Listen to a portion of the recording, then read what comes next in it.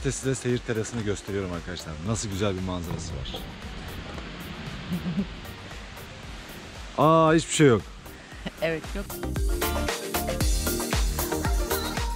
Ne diyorsun?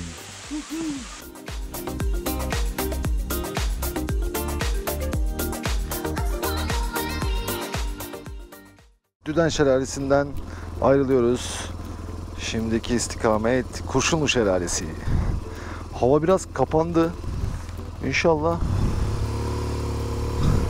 ıslatmaz. Şimdiye kadar hiç ıslanmadık. 13 kilometrelik bir mesafe var Düden'le Kurşunlu Şelalesi arasında. Ama Kurşunlu Şelalesi de çok görmek istediğimiz yerlerden biriydi.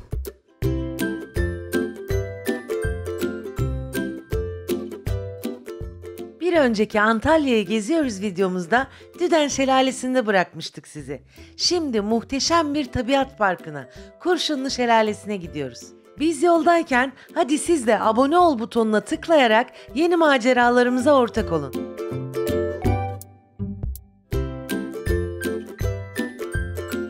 Bugün Antalya'da Şelaleler Günü biliyorsunuz. Ama geçen sene bugün de Şelaleler Günü'ymüş, biliyor musun? Şimdi Kurşunlu Şelalesi'ne geldik. Gidelim. Gelinlerden yana biz çok şanslıyız bu turda. Nereye gitsek gelinle karşılaştık. Evet, nereye gitsek doğa çekimi için. Biletlerimizi alalım.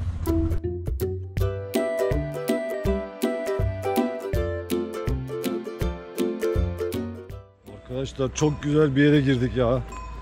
Ormanın içerisindeyiz ve çok tertemiz bir yer. Çok hoşuma gitti. Çok keyifli.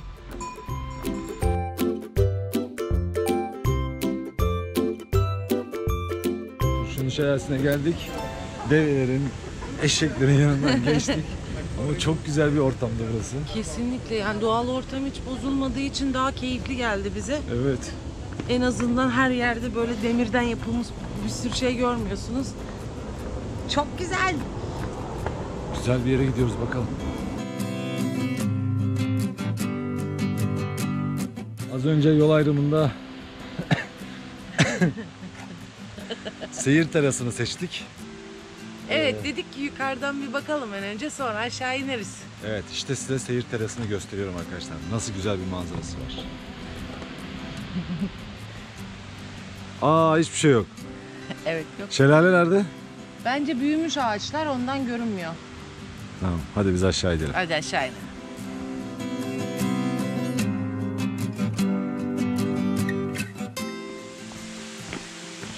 Şelale tabelonu takip ediyoruz. Şelale tabelonu takip ediyoruz. Ama çok güzel bir yol ya. Sürekli iniyoruz. Yemyeşil. Tüh, bak merdivenleri saymadım ya. Ne diyorsun? Göstereyim mi? Çok güzel ya. Ya bu şey hani böyle şey filmlerinde oluyor ya. Ormanın içerisinden Onun bir içinde şey böyle çıkıyor. bir şey çıkıyor falan. Nefis. Hadi göstereyim size. Güzelliğe bak.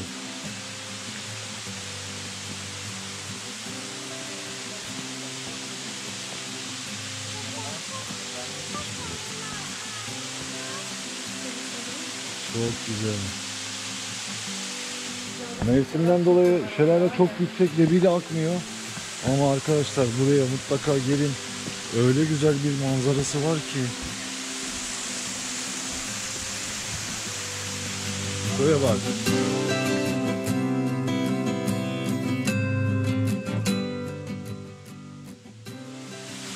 Çok güzel.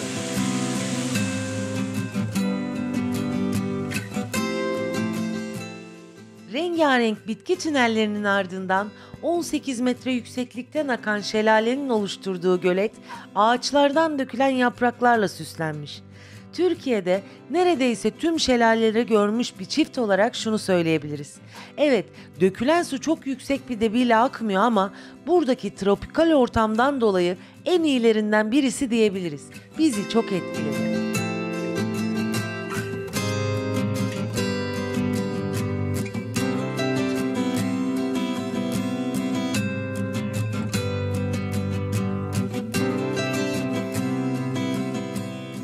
Tam bir doğa harikası burası.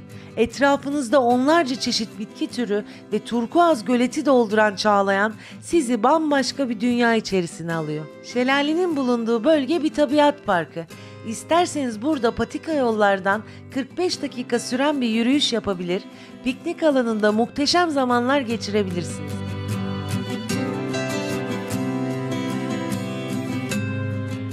Sorduğunuz soruyu duyuyor gibiyiz. Burada kampa izin var mı? Maalesef yok ama çok yakın mesafedeki kamp alanlarını kullanabilirsiniz.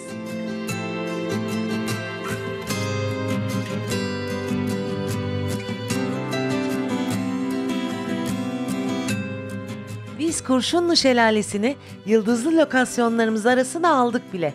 Eğer yolunuz Antalya'ya düşerse merkeze 22 kilometre uzaklıktaki Kurşunlu Şelalesi'ni mutlaka görmelisiniz.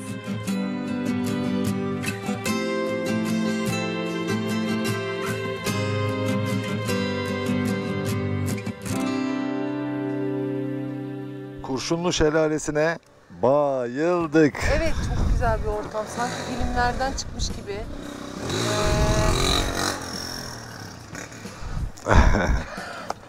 Çok güzel. Kesinlikle gelmeniz lazım. Bizim şimdi bir adresimiz kaldı. Onu da hemen gezip geliyoruz. Nereye gidiyoruz? Antik kente. Perge Antik Kenti'ne. Evet.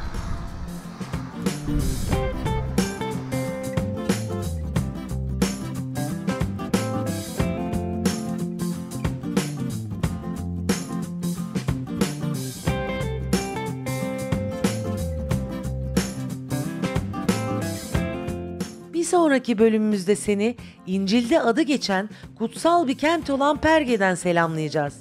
Videomuzu beğendiysen beğen butonuna tıklamayı ve kanalımıza abone olmayı sakın unutma.